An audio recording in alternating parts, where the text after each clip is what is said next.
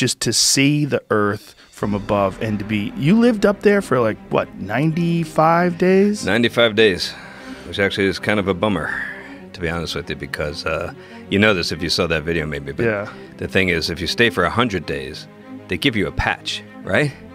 And I'm at day 95, and the Space Shuttle Discovery shows up to bring me home, and Mark Kelly was the commander. He goes, Garrett, it's time to hop in and come home. And I'm like, man, I just need 5 more days. To get that patch. Can't we just like go around a few more times or something? And didn't work.